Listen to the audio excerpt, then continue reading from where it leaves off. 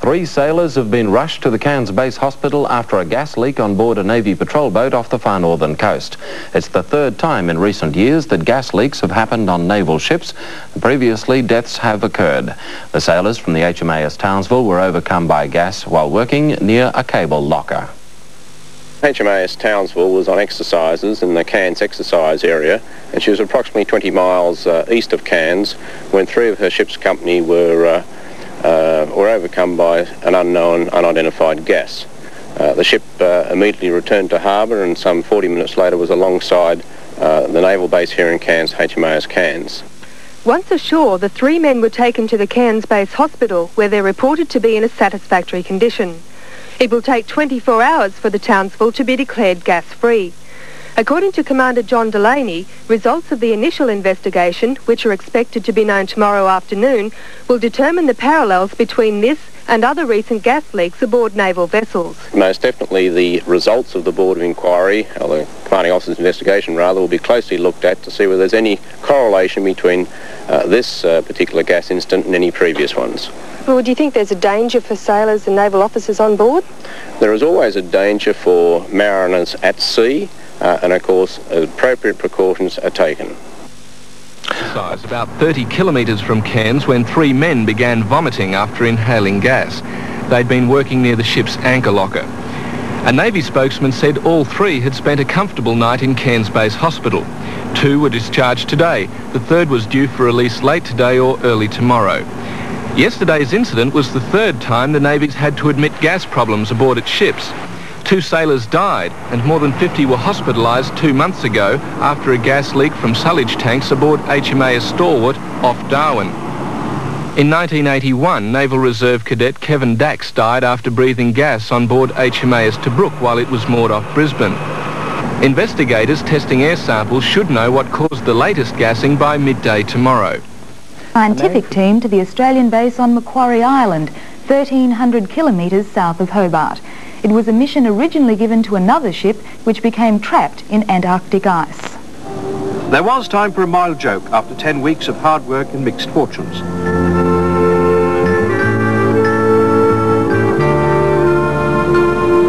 On its way home from a Far East deployment, Stalwart was suddenly asked to head from Subic Bay to Macquarie Island. The weather, the wind was 50, 60 knots. It was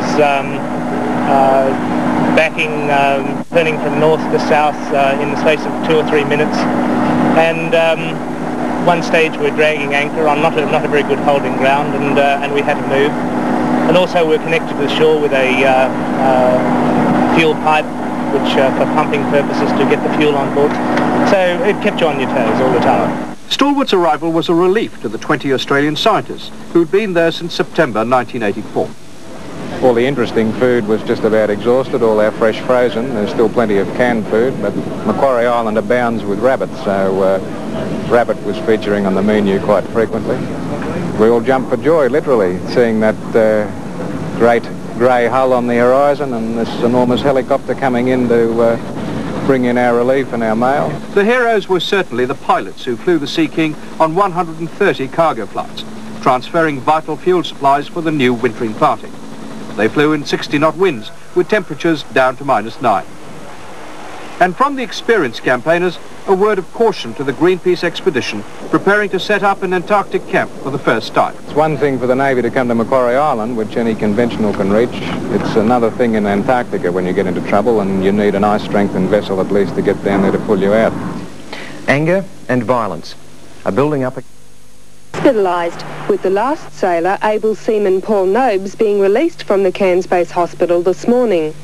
Base Commander John Delaney says air samples of the suspect compartment have been taken and sent to Sydney for testing. He says previous tests on surrounding compartments have proved inconclusive as to the origin and identity of the gas. Commenting on speculation that the gas may have come from a crack in a sewage pipe, Commander Delaney says anything is possible, but nothing so far. Craft heavies, which were redeployed to Cairns following the naval decision several months ago to run down the base in Brisbane. While 3 craft will remain in the NQEA yards on operational reserve, the 2 which arrived in Cairns today have been refurbished for a different role. They'll aid the Cairns-based survey ship Flinders in survey work of the Great Barrier Reef Coral Sea and Gulf of Carpentaria. Although the vessels were initially built for a different purpose, the Bataano's commanding officer says they will play a valuable supporting role to the Flinders. We've already had some experience in using this ship both off Bowen earlier in the year and in the Cape Flattery area back in September. And we've found that the output we're getting is quite satisfactory for the type of vessel that it actually is. Obviously, one has a purpose-built ship, it performs far better for its function. But these ships, I think, are going to do an excellent role in the North Queensland waters. They've got certain capabilities which this ship hasn't got. We can go on and off of beaches. We can carry a lot of cargo to set up camps for Flinders. So I think as a versatile vessel, not necessarily putting out as much survey output as Flinders, we've got an excellent supporting role to look forward to. Coming up right after this break, the Navy celebrates its 75th birthday. The Australian Navy got into the swing of celebrating its 75th anniversary this year with a show of strength off the northern coast. The Navy's Cairns-based patrol boat flotilla conducted a day-long series of manoeuvres and tactical demonstrations in the waters around Magnetic Island near Townsville. It was a day designed specifically for the Navy to strut its stuff in front of a captive audience of local VIPs and media representatives. The 4 Fremantle-class patrol boats, HMAS Townsville, Ipswich, Bendigo and Gladstone, steamed out of Townsville Harbour this morning intent on impressing their guests. And impress they did. Throughout the days, the crews were kept at their posts, while either individually, in pairs or as a flotilla, the vessels were put through their paces. The ship which is conducting the exercise, or the serial, chooses a selection of those manoeuvres, and he then pushes out to all the other ships each manoeuvre as it's about to occur. When each ship has received and understood that manoeuvre, he will then execute the manoeuvre, and the ships will carry out whatever that manoeuvre is. What you're seeing here, Chris, is a towing exercise. We practice it with other naval ships in case we have to tow them, or in fact any other vessel which we find which could be disabled. Of course, all work and no play makes Jack a dull boy, and for the crew on board the Royal Australian Naval Patrol boats, the light relief comes in the form of an unusual exercise known as fleet drills. They've got two good points in that they really do, as you've seen today, foster a bit of initiative. It's the guy who's got that initiative that's going to get in the few moments before the other ship. And it also helps foster that competitive. That was the year Australia's fledgling naval forces first took to the water. Well, as you'd expect, quite a few changes have occurred since those early days. And in the waters off North Queensland this week, local naval forces showed their operation to the media in honour of the occasion. Chris Hill reports. Happy birthday to you. Happy birthday to you. Happy birthday, happy birthday, happy birthday to you. Officers only, to the front, salute. Down. Cruise again.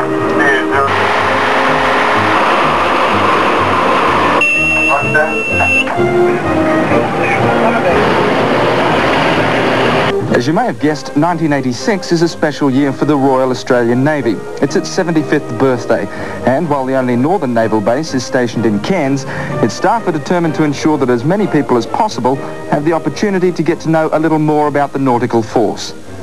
This week, the 4 Fremantle-class patrol boats based in Cairns, HMA ships Townsville, Bendigo, Ipswich and Gladstone, left their home port for just such a purpose.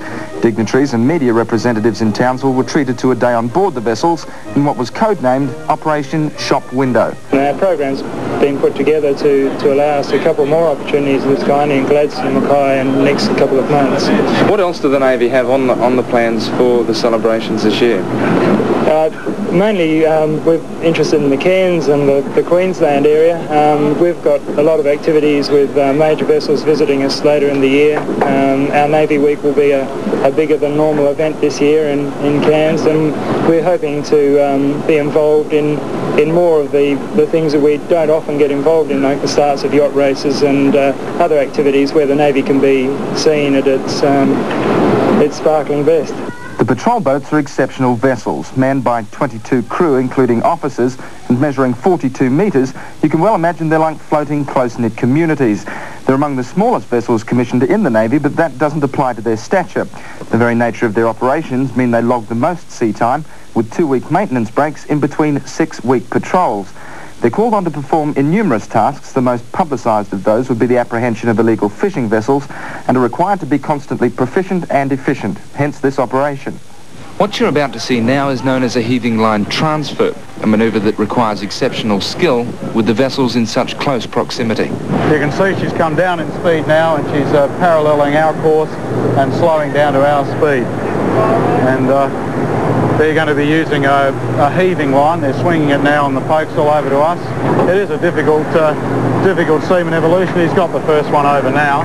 We'll see them now attach that to a heavier line. You can see them doing that now. And it's that line that any stores which would be sent across in the real situation would be attached to. Many an unfortunate Taiwanese fishing vessel have been on the receiving end of this particular exercise. What you're seeing here, Chris, is a towing exercise. We practice it with other naval ships in case we have to tow them, or in fact any other vessel which we find which could be disabled. Just a brief look at Operation Shop Window. An interesting sideline to this story comes in the form of one Sub-Lieutenant Mark Sorby. Mark is part of an exchange program the Northern Base is running with the Fijian Navy. The purpose of it really is for the benefit of both countries having that variety in training, and two different types of ships with two different types of naval organization, I suppose. We run minesweepers in the Fijian Navy, and these are Fremantle class patrol boats. And I really wouldn't have the chance to serve on one at home, and of course I'm getting the benefit of that while I'm here, and likewise with my counterpart in Fiji. The patrol boats have now returned to their base in Cairns, but not before making quite an impression. And I suppose all that remains to be said is happy birthday. But for the very last... Smaller boats, the fluky winds around the high peak of Pentecost Island was make or break start. Record-breaking wind. The start. Less than an hour into the race, she'd left her smaller rivals well behind. Among them was Gretel, Australia's first America's Cup challenger, followed closely by Southern Cross. 80 yachts sailing in 4 divisions battled it out over the 24 nautical mile course through the Whitsundays Dent Passage. However, a broken rudder discovered just before the official start put an end to Razulu's chances of taking out the International Offshore Racing Division on handicap. A multi-hull division has been added to this year's 7-race series, attracting about 20 boats, including entries from New Zealand. Conditions today were a far cry from those experienced last year, where the lack of wind nearly crippled the series. However, another strong southerly breeze is expected tomorrow for 2 separate 15 nautical mile races.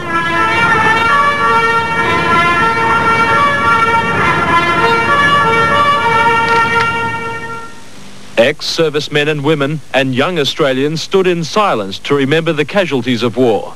In particular, those who died on that early morning 71 years ago when the Anzac scrambled ashore at Gallipoli.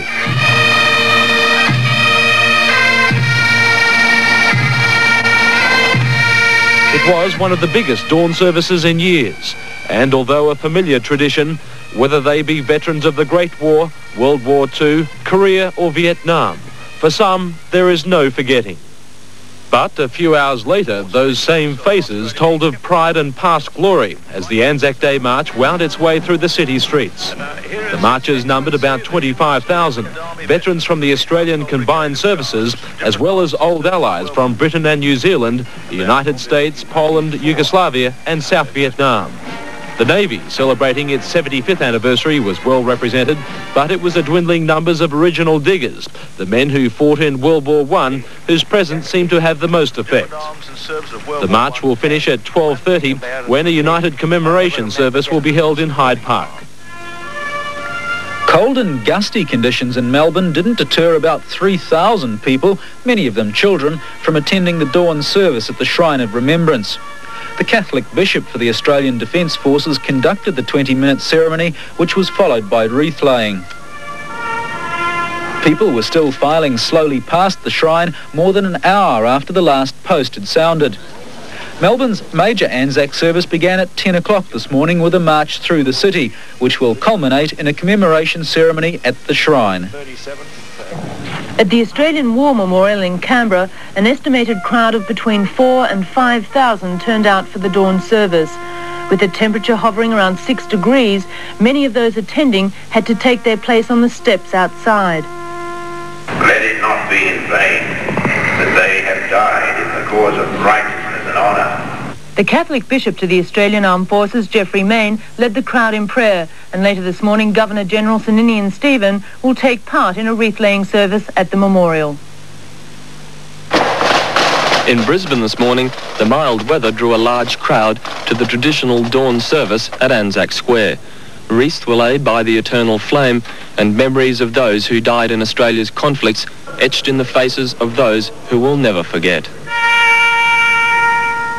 Queensland's Governor-General, Sir Walter Campbell, addressed the crowd, saying people should never forget the men who first bequeathed Australia the precious gift of the Anzac spirit. Despite rain in Hobart, a record gathering of 300 paid their tributes at a traditional ceremony.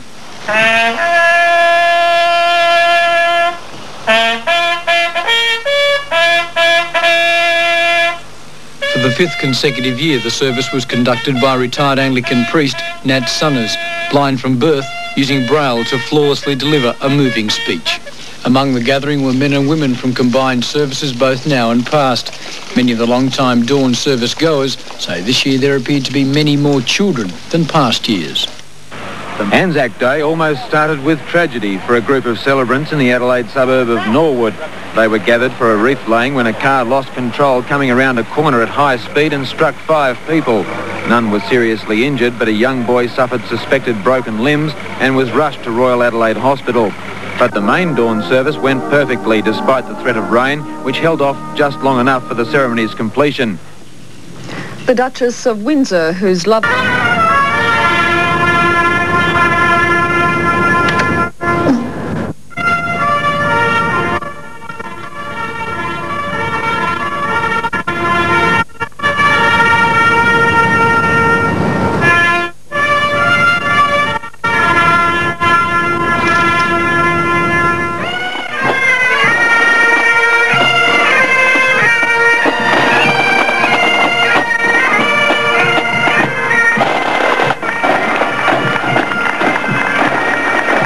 Taking the salute was the commander of Laverack, Brigadier Harris. The main parade was led by lone Gallipoli veteran Robert Mackay Lindsay, who still looked surprisingly sprightly at the age of 89. A large contingent of servicemen from the 3rd Task Force stepped off, led by the North Queensland Army Band. Units from the RAAF base at Garbutt and from the Royal Australian Navy base at Cairns also joined the colourful march along the Strand. Although the representation from the First and Second World Wars was noticeably smaller than in past years, there was a larger contingent marching under the banner of the Vietnam Veterans Association. Following the parade, those taking part were joined by relatives and friends for the special commemorative service at the cenotaph. The Anglican Bishop, the Reverend John Lewis, led the prayer of remembrance and read a passage of scripture before delivering the Anzac Day address. Representatives from service and community organisations then laid wreaths at the cenotaph before the customary playing of the last post and the 2-minute silence in remembrance of those who'd fallen.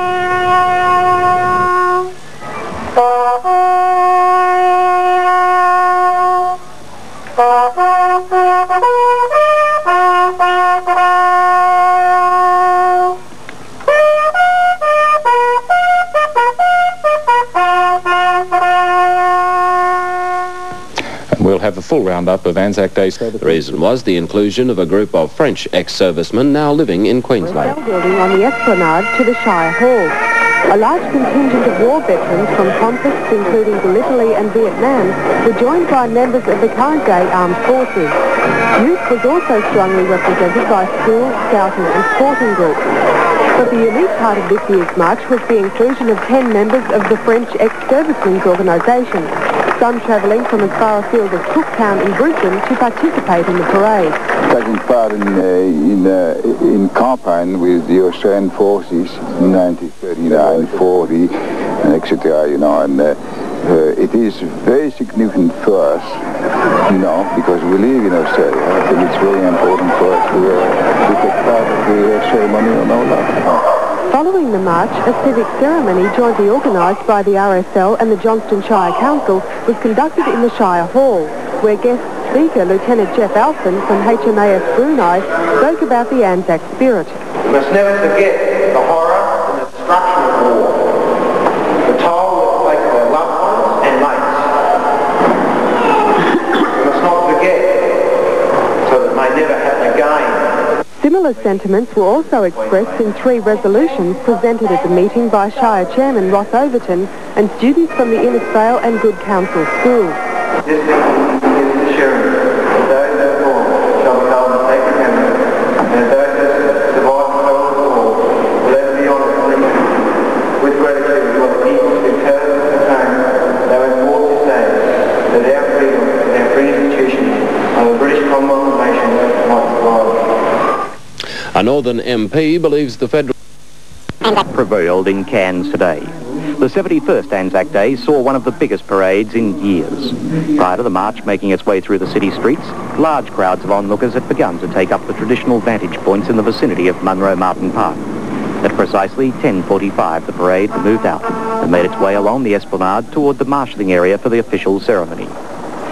Again, as in past years, the diggers of the War to End All Wars moved into the park first, to the applause of an enthusiastic crowd. Again, as in previous years, the comments from those watching were ones of sadness, as the links with the true meaning of Anzac looked even thinner.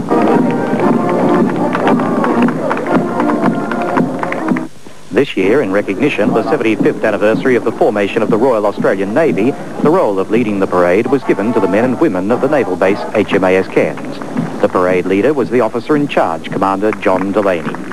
Then came the diggers of the Second World War, the men and women representing all sections of the services. Forming a group of their own were the survivors of the famous Rats of Trebrook Siege, one of the turning points for the Allied forces in the Second War.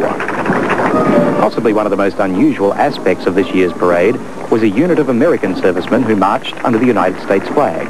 The group ranged from ex-US naval personnel through to members of the Marine Corps. All were holidaying in the north and decided to join their former wartime allies for today's ceremony. Anzac Day continues to play a unique role in the history of Australia and New Zealand. Who could forget the tragedy and suffering? Gallipoli claimed the lives of more than 30,000 of our soldiers, and a further 80,000 were wounded and 8,000 were listed as missing. The Anzac Day tradition will indeed perpetuate the ideals of peace and freedom. The day has been preserved as a national symbol which will over the years has gained international recognition. Traditionally in Cairns, the Anzac Day ceremony finishes when a surviving digger of the Great War hands over the flame of Anzac to a serving member of the Australian Armed Forces. At today's ceremony, Private George Payne passed on the spirit of that first Anzac Day to Private G.P. Johnson of the Cairns-based Army Reserve. He, in turn, vowed to keep it safe in memory of those who'd made the supreme sacrifice. In an historic link-up, North Queensland Television and Cairns-based Radio 4...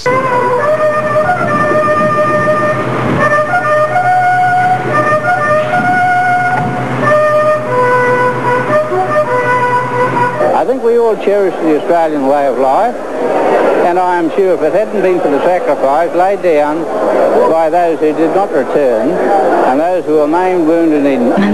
is on a goodwill mission to the north as part of the Navy's 75th anniversary. The 2 old stalwarts of the Navy's destroyer force made their way into the Cairns Inlet this morning. Commissioned in 1964, the River-class destroyer escort HMAS Derwent is armed with 2 4.5-inch radar-controlled guns, a Seacat guided missile system and the Ikara anti-submarine missile system. The daring-class destroyer HMAS Vampire, which was commissioned in 1959, has been operating as a training ship for both officers and sailors for the past 6 years. However, the Navy's oldest currently serving vessel will be decommissioned in August. It's always a sad day when we lose any ships, but I guess we have to accept that times are getting tight and manpower is money, and the crew of this vessel are needed elsewhere in the Navy at the moment, and so she is being paid off about 2 years earlier than we'd originally intended.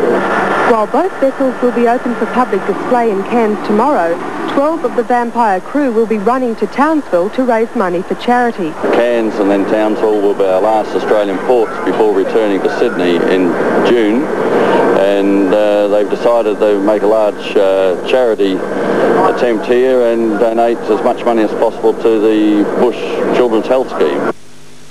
A conference dealing with women's education, training and...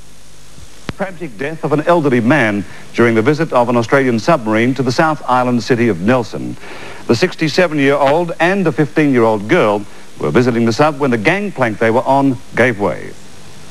The HMAS Orion's flags were flying at half-mast today. She's on a port visit to Nelson and yesterday afternoon was open to the public.